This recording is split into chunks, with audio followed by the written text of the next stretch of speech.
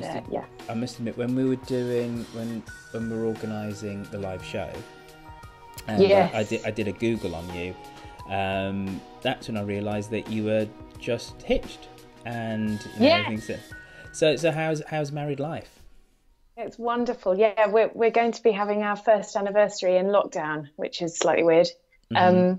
We got married in Rome in last year, and so it was perfect and amazing. And I mean, I feel very, very grateful that we did it when we did it. And it was, yeah, I feel really, really terrible for people who've been planning their weddings and having Oh to yeah, cancel them or postpone them or whatever. cousin of mine was due to get married Oh, this weekend, and oh really? the irony is as well that they cancelled it from last year as well. Oh no, Because how come? he's from Nigeria, and his Right. paperwork didn't come through in time, so Oh, they had to no. cancel it last year, and it was this weekend. Oh no. Oh, sorry about that noise. Is the neighbours with their garage is just opening up. So that's Listen, just happening. fans of Dum This is the Dum excitement. fans of Dum like noises off. There's a little thread on one of our apps when people says, "What was the noise you spotted this week?" Brilliant. Yeah. Brilliant. So it adds to the authenticity of it. So you're Yeah. happily Yeah. married, Happily and married. Yeah, it's wonderful. Yeah, it's really wonderful. So yeah. how long have you known each other? We've known each other, yeah, it's, 7 years now.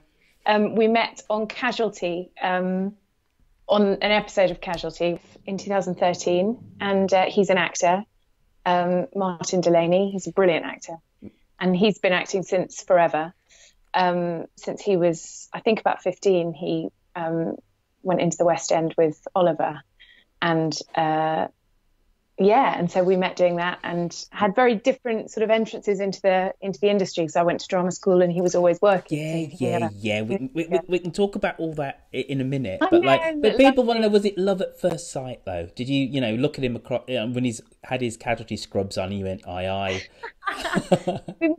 We were guesting in the episode, so we both had, he had a broken arm and I had a little head injury, and we were playing opposite each other. It was our engagement party on the show, which was weird. And we were both we were both just out of massive relationships, so we weren't really in a place where we could get together. But I think we were both pretty into each other. We were best friends for years before we got together, but we sort of didn't realise. It took us a long time to realise that we were together, weirdly. But yeah, all Well, good. well, I suppose the obvious link now is to say that the character of Emma, she knows all about getting hitched, Yeah, doesn't she? She's done it a few times now. For yeah, for she one so does. young, Yeah, bless her. but She's yeah, she's had a rocky old time. but she's definitely blossoming, isn't she? She's Yeah, becoming a strong, forceful character. yeah, But yeah. before we do the whole kind of Emma thing, we have to Mm, ask you a little bit more about you, because okay. this thread is called My First Day on Set, Yeah. and it culminates with you arriving at the mailbox, and you telling us all about that. But I suppose we need to start before then, and you have the most beautiful name, so Oh, thank I'm you. guessing, putting two and two together, that you have an Irish family. Um, Yes. so tell us about your Irish family, and how an Irish family could bring up a future star of the Archers in Cambridge. Well, my dad's side of the family are all quite. We've got kind of a mixed heritage, which is really Hmm. beautiful. With my dad's side of the family were all classical musicians, and his father and further back were Russian Jewish immigrants, Hmm. refugees, and what sort of saved them was music and coming to the country to form an orchestra. And my grandfather, we called Papa Teddy, was his father, Papa, was one of the first people to work for the BBC. He was a violinist, and Approximately what year are we talking here? so this was when it first started. So this would have been when did the BBC start? This was Early 20s, about 23 or so. Yeah, exactly. Yeah, around that time, because Papa Teddy was born in 21, I think. And he was offered a contract to be an employee of the BBC, and he turned it down because he thought it was a flash in the pan, which was really him all up with business decisions. He always took the wrong course. And that's my great grandfather. Mm-hmm. And my grandfather played. He was a first violinist in the BBC orchestra for a long time, and he did the proms, and so the BBC was always very much part of our lives in the family, and really kept my family going, the musician side of the family. And then it's sort of gone down through the generations. My brother's a brilliant pianist, and my aunt is she was in the Dolly Mixtures, and she was a pop musician as well as a brilliant cellist and singer. And then I sort of went a bit rogue and decided to go into acting. But voice and audio has always been my kind of cornerstone, really. So that's where it's kind of come out for me. And my mum's side of the family my mum was an artist. My dad was a punk drummer and beautiful pianist, and ended up being a music therapist, which was the kind of perfect mix of all his talents. So we're all quite kind of, I guess, creative and unconventional. It would have been a much bigger shock if I'd have told them that I was going to go into banking. That's really our lot. It's my cousins and stuff are all in that, and they're all very clever, but we're much more I guess arty. I don't know. So at what age did you decide, well, I need to stay in this whole kind of sphere of creativity, and acting is going to be the thing for you? I don't remember making a decision about being an actor, but I always knew that was my path. And the family story is that I was 3, and my dad took me to the pantomime, and Humpty Dumpty was calling out for people to come onto the stage, and he looked down and I'd gone, and I was up on the stage immediately. And I think I was the youngest there by far, and he was going down the line teaching everyone a little dance routine. And when he got to me, I refused to learn his dance routine and made him learn my dance routine. Wow, at age 3? At 3, yeah. So and then everyone apparently I announced I was going to be an actor from then. So yeah. So was this an early flash of Emma Grundy-itis, basically? Oh God. Maybe. Do you think it's something Emma would have done? I don't know if it's, I guess then, yeah, maybe. God. Maybe we're really, really similar. I never knew. So, but that is remarkable that from such an early age of 3, you basically knew your path. Yeah, I always knew that's what I was meant to do. It was weird. It's really weird. Yeah. No, I'm so grateful that I'm doing it. So Humpty Dumpty set you on the path. Okay. And you come out of school. What did you do when you left school? So I took a couple of years after finishing sixth form, and then I went to drama school. I went to the Bristol Old Vic. Yeah. And how did you find that? Were you, because like some people when they go to drama school can find themselves a little bit intimidated. Some people are like, well, I went with 2 or 3 people who I actually knew, so I was like a duck to water. How was it for you? I didn't know anyone. We had a very small year group. There were 12 of us on the 3-year course, and really intense. I loved it, and we're all. I'm rubbish at keeping in touch with people, but I know that we're all, linked forever. I really loved it. It was so intense from the beginning. It's like 11, 12-hour days, sort of getting you as fitter than you've ever been in your life, which is brilliant and really hard. But I didn't know anyone going, so it was very different. They were from all over the UK. It was really cool. I'm ignorant. I'm ignorant on most things and whatever. And I you know what? I'm somewhat fluffy when it comes to the archers. I know nothing about nothing. Why do you have to Oh be yeah. fit? Why do you have to be fit to be an actor? I guess because, I mean, going into, so the Bristol Old Vic is the Bristol Old Vic Theatre School, and its kind of ethos is about preparing you for theatre, because if you can do theatre, you can adapt those skills to any other medium.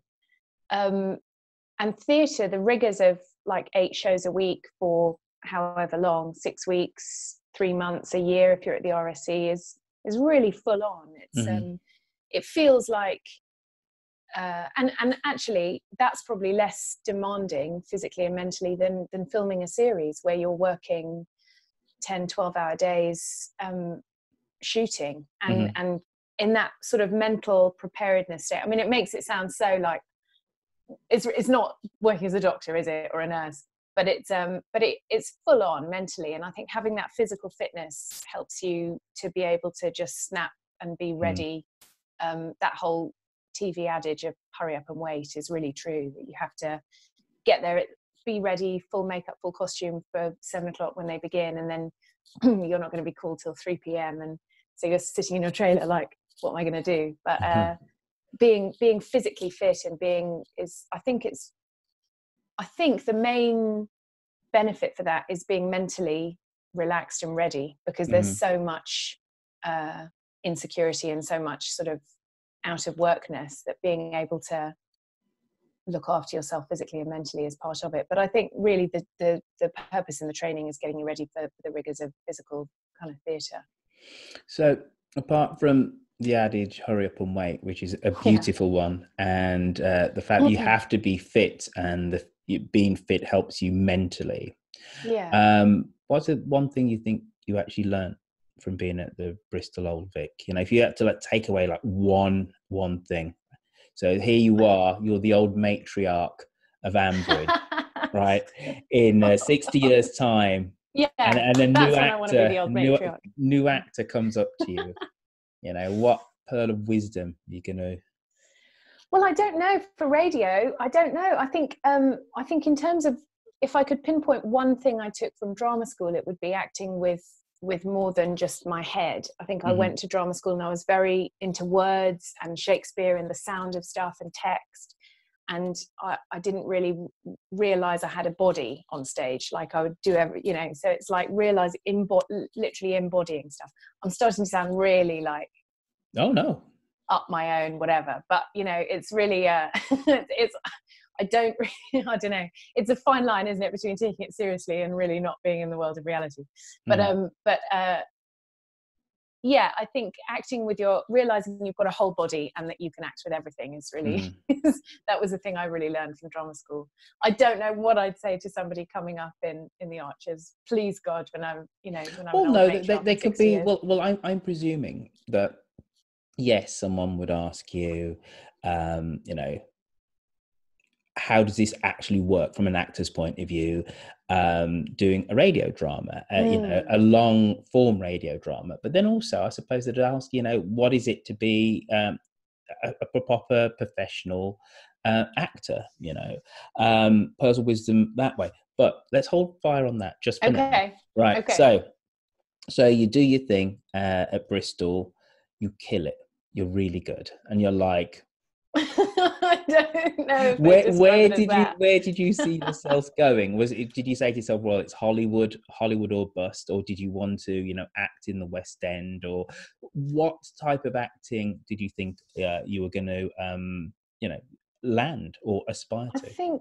I think I've always wanted to do everything, and that's part of why I wanted to be an actor, because I get so bored so quickly, and with acting you can do everything. I remember thinking like, I'd love to be a teacher, I'd love to be a lawyer, I'd love to be a social worker, and then thinking, but I could pretend to be all those things. It's like, but it is having that that constant stimulation in loads of different areas, I think is really key. And I really wanted to do everything, and be busy in all areas. Bristol Old Vic's quite another thing in its kind of, another thing that makes it unique, I guess, is that they really want to, well, maybe not unique, I'm sure a lot of drama schools do this, but rather than wanting to create and pick out a few stars. They really want to train everybody to have a solid career across all media. Mm-hmm.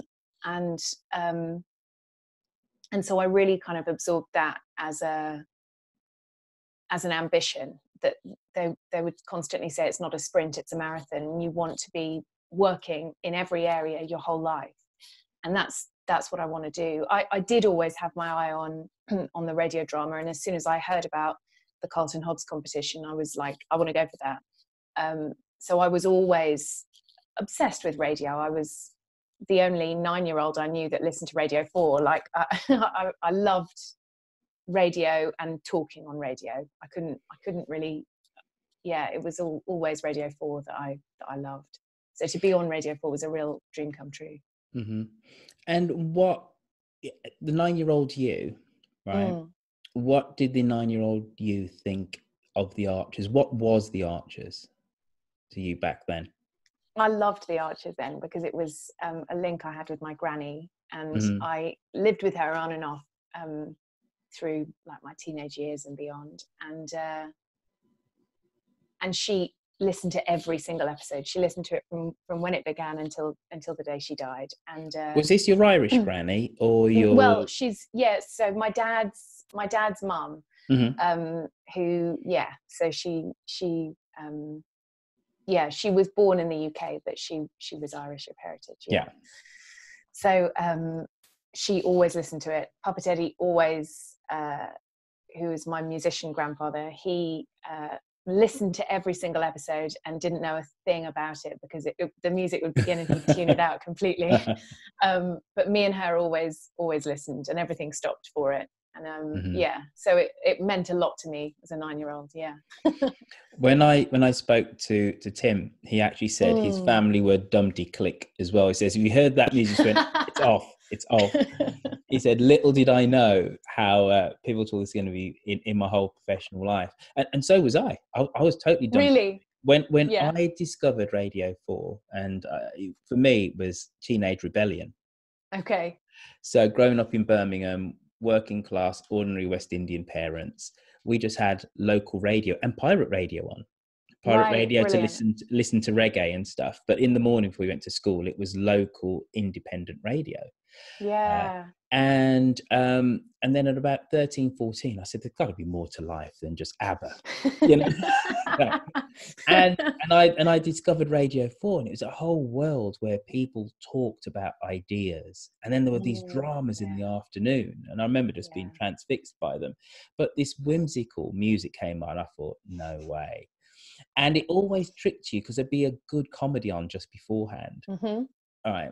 And I just couldn't reach out. And I heard this music, I went, no, I'm out of this.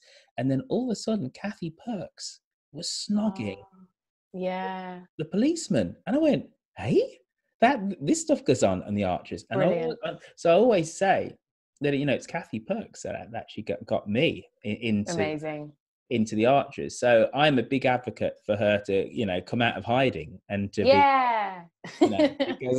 because without her in the mid 80s, I wouldn't be a fan of the Archers. All right. So less about me. So 9-year-old you loved spoken, you love words, and you said before that you wanted to be a Shakespearean actor, and it was kind of interesting. You've made this constant link through talking to you, and he said that it was about, you didn't realize that you had a body as an actor, really, and this was really about you, and I'm putting words in your mouth now, maybe translating the words and emoting in that kind of classic way, as opposed to being a very physical actor and realizing they can use your body. You go for this award. Tell us about potentially what this award was, and I'm presuming that you aced it, and then this is this launches you on this kind of spoken actor career that you have. So tell us about that. You've got to set the place for us and the time. Okay, over to you. So every drama school in the Conference of Drama Schools, I think it's about 12 different schools, put up 4 candidates every year for this BBC award, which is called the Carlton Hobbs Radio Drama Bursary Award. Yeah. And out of all these different candidates that get put up, 4 are offered a contract with the BBC for 5 months on the radio drama company. So doing all the plays, all the readings, everything and anything really across the radio network. And it's just the best training, and you're paid for it.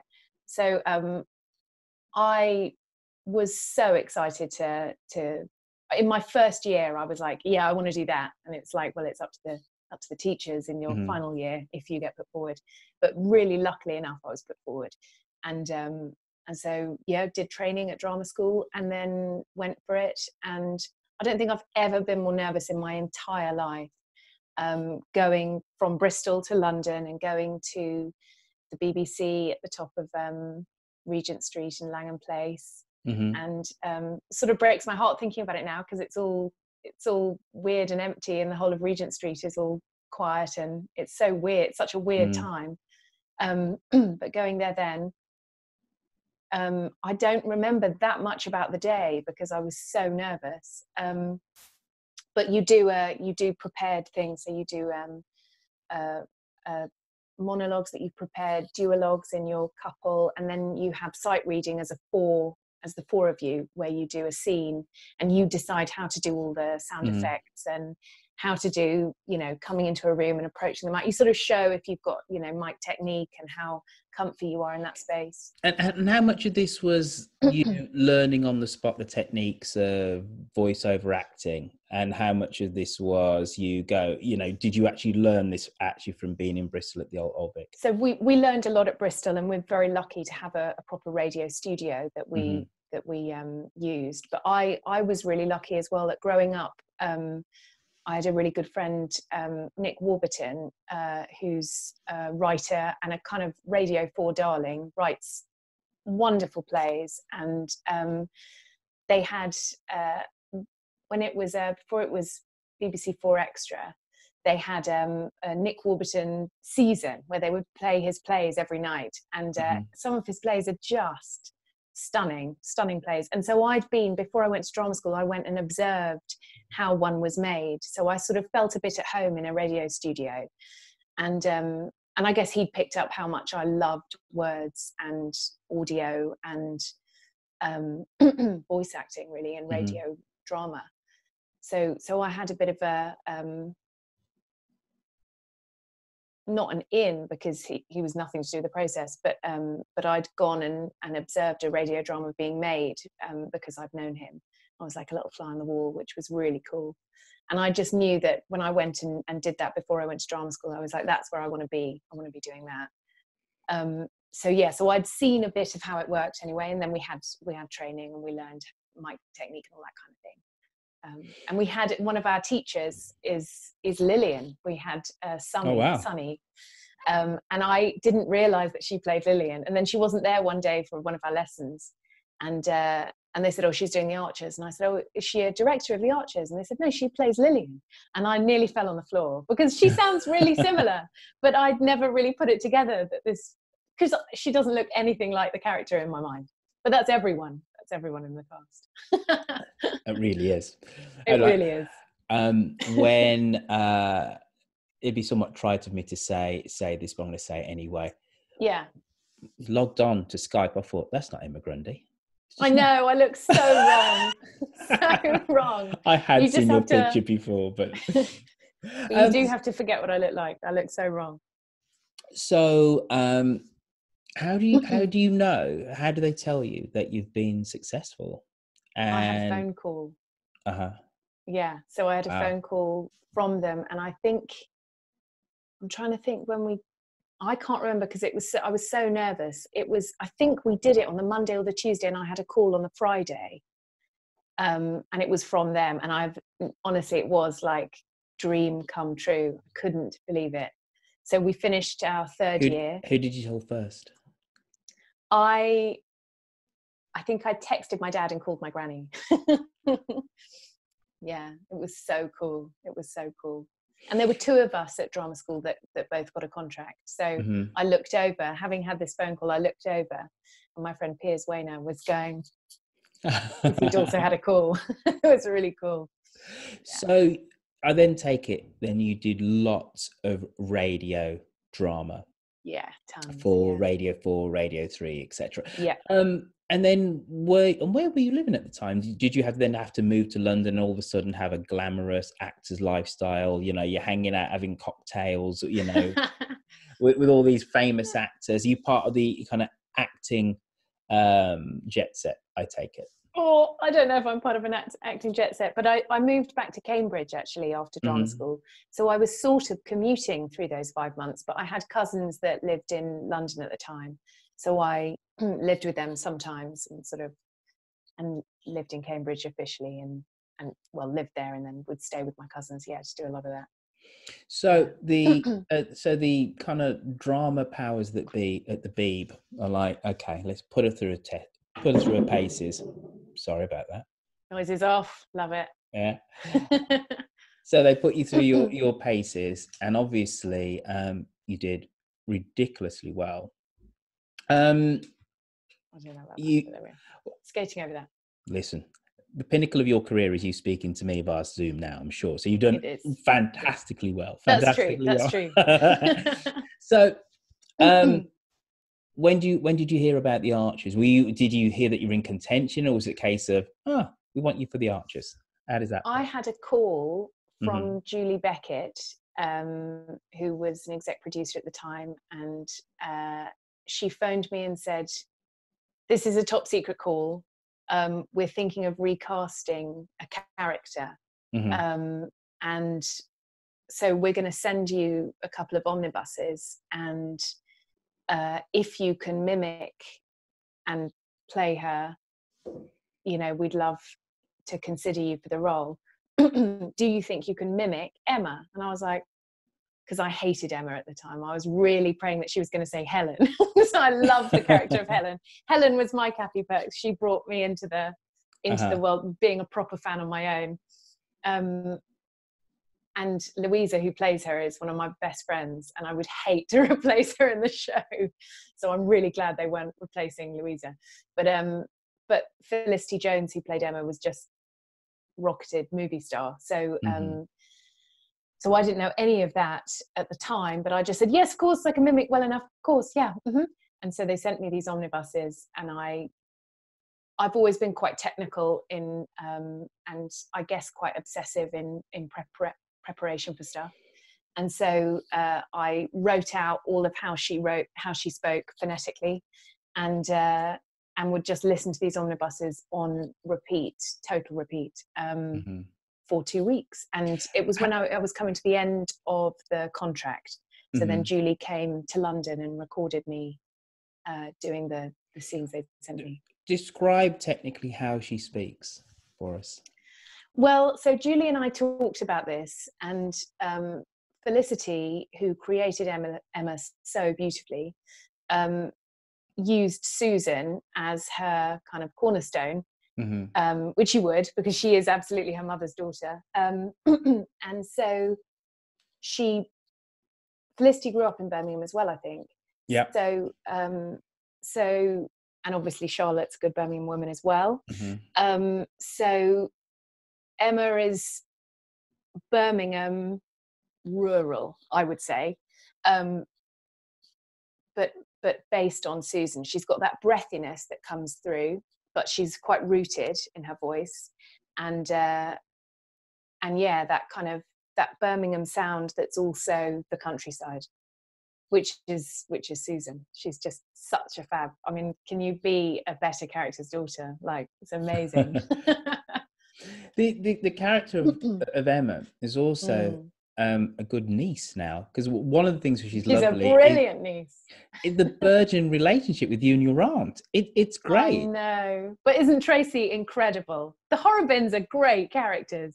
They absolutely are. Absolutely fantastic. Susie, who plays Tracy, is just phenomenal. I'm not just saying this, but very obviously Tracy has become a total fan favourite. And I've said to Susie on more than one occasion, like, you've played and acted your way into this role, because Tracy was a disposable, occasional character at best, and actually she was a silent for a time, you know. She was.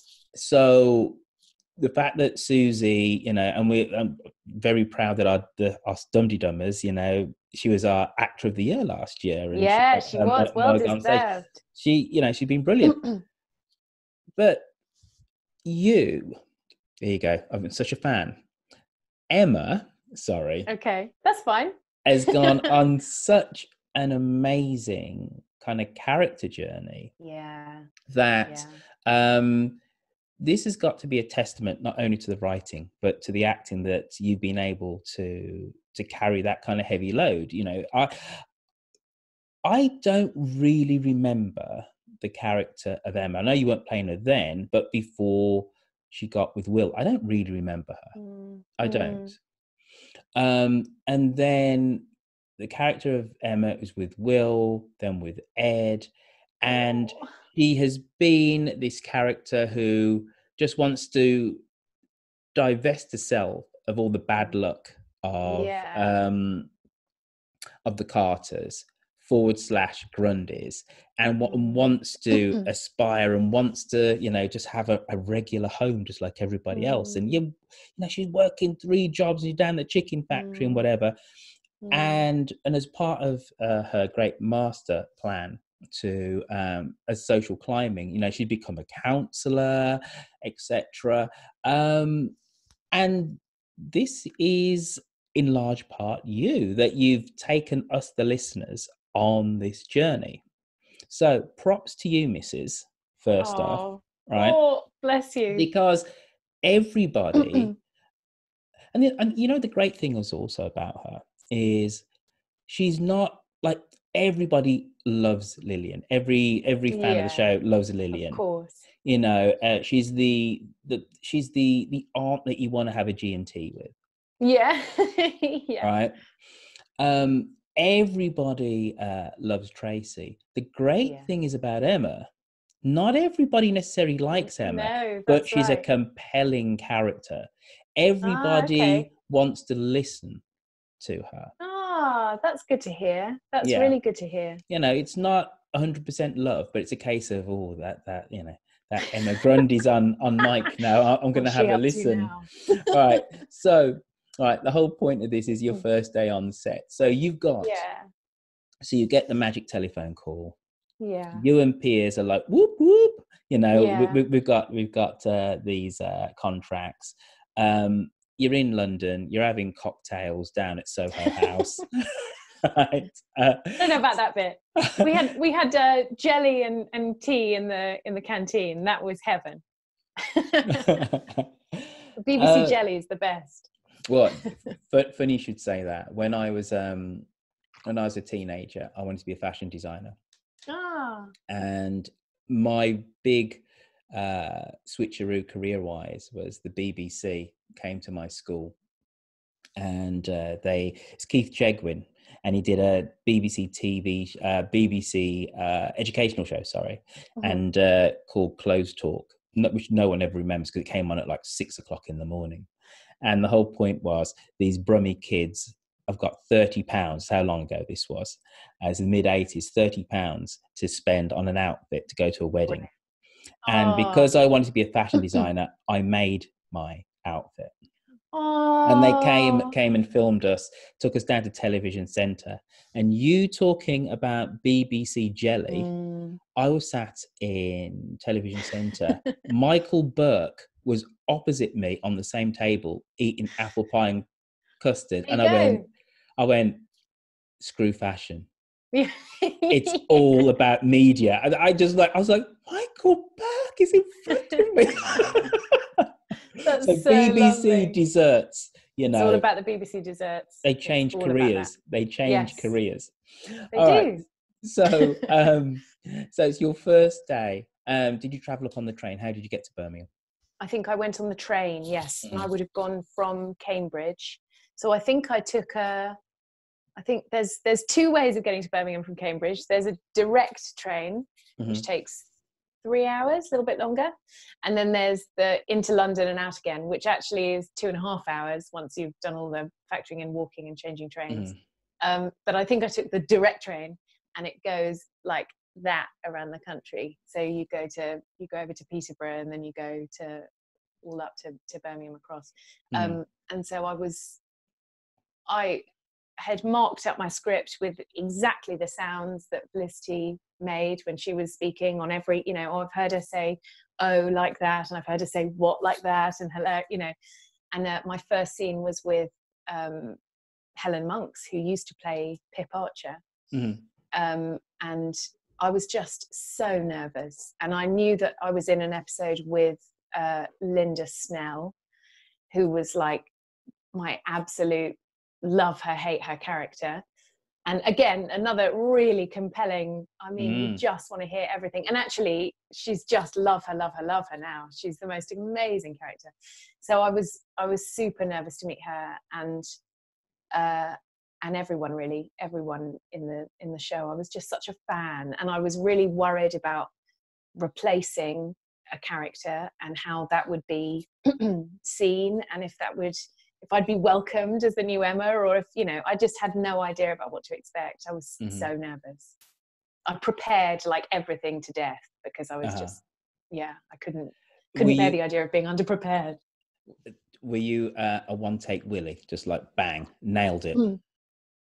I don't think, I can't remember what happened with the recording. I'm sure I was not. I think Julie Beckett was directing, and she was very kind and really lovely. And I think the feedback was positive, but I was just so like, but it was the weirdest thing. The best bit of the whole day, and the bit that I really remember, was walking into the green room and seeing just a circle of actors sitting and thinking, I don't know anyone. And then everyone speaking, and I recognized everyone's voices. It was so weird. Everyone looked wrong, but they all sounded right. Who looked least wrong? Great question. Least wrong. I don't know. I don't think anybody, I guess Tim looks least wrong, I think. I was going to say exactly that. Because everyone else is like Carol, who plays Linda, is so like poised and elegant, and she has a much lower, like it's her voice, but it's lower and right, and she's really put together and beautiful, and she doesn't try hard at all. She just is really cool and elegant, and you just feel like Linda tries a bit harder. She's not quite as cool, elegant, and I guess the most wrong-looking person is at that point was Roz, who played Clary, because she's tiny and really slight and has this long dark hair. I was like, Clary's this big ruddy cheeked, like proper farmer's wife, like from pictures books. And your mom, Charlotte, she doesn't like, she's the next most wrong. Yes, she's so glam. Yeah well, she's got this whole other life. She's a superwoman. She's a proper superhero. Absolutely. Like, you don't know what the hell's going on with her and stuff. Like, all the clever head stuff that she does, and then so I'm in awe of her. Well, the character of Emma now is somewhat in a mother's shadow, and is a mother's daughter, but aspires to be just a little bit more as well, doesn't she? I think like any mother and daughter, I think she sees the ridiculousness of her mum, and especially daughters of mums who are really ambitious and who have come, like when you look at Susan's character arc, she's come from such a tough family, and she's so like left that behind, and that perfect house and everything in its little, you just know all the carpets are really thick and really like they've always got vanish in them, and everything's so spick and span and well cared for, and her, you can't, it's really easy to laugh at her, and I think that's what daughters do with their mums, but she's really gone through such a tough transformation. And I think Emma's similar. Emma's gone through a very tough journey, totally of her own making. And she's so much more Susan than I think she would ever want to admit. I think there's flashes of awareness with Emma of like, is that what I'm like? No, tuck that away. And she just can't look at that. But she's certainly ambitious, and she's certainly a social climber. I don't know how how conscious that is. I think that's completely subconscious for Emma. She just wants the best for her and her family. I don't think she realizes that, quite all the ways that she goes about it. So let's put Emma to one side and let's end with Emerald. When you get the call from Hollywood, Kevin Feige basically says we've got this great new female superhero character and we want you to play her, right? You're not going to ditch Ambridge, are you? Never. I will never ditch Ambridge. Films get shot in 6 weeks. You might be on for a week or two, but the classic answer is Tamsin Greig, who's got this extraordinary career. She's, killing it everywhere, and comes back and is just fabulous in The Archers. I really, really, I am so attached to The Archers and to Ambridge. Okay, all right. So I think Dum Dee Dummers here have got a scoop. We've got an exclusive, right? Whatever. Oh God, we're never gonna leave, right? So Kevin Feige, yes, he'll do his movies, but you'll always absolutely do it. Ambridge always comes first. The Archers always comes first. However, exactly. I will be your Marvel superhero. EastEnders, Corrie, none of that's going to get in the way. Big money. Oh my God. Nothing gets in the way. Amazon come to you, or Netflix, right? And they go, right, here is 2 million quid, 3-season contract, right? Fab. Right. You write, you direct, right? And you're going to go, yeah, but Ambridge still comes. We'll just work around the blocks. Yeah. Work around the Ambridge blocks. Well, Dum Dee Dum exclusive. Emerald is going nowhere. Listen, thank you for coming on. Thank you. Such a pleasure. Listen, technically, you're actually our 4th actor to come on to my first day on set, but I lost Michael's recording. I was like, I know. Oh no. I know. Like, I had to sheepishly, and like we had such a lovely chat as well. Oh. Right, I'm like, Alistair's coming into his own, got rid of Shula, now you're blossoming. He says, I know. That's it. Look at it, it's wonderful and whatever. Gorgeous. And we had the best chat. Can I find that recording? I think I did some spring cleaning on my laptop because it's forever running out of space, right? And I thought I moved it onto my hard drive and I didn't. So tail in between my legs. I says, dude, can we do this again? And he went, after the Coronas. Yeah, Roifield, after the Coronas and whatever, we're going to do it again. So you're the third one. Do it again. But really you're the fourth. But actually, you're being the best. Oh, yeah. If you enjoyed watching, then you can subscribe to this channel by clicking the button. That means you won't miss any more updates on what's going on.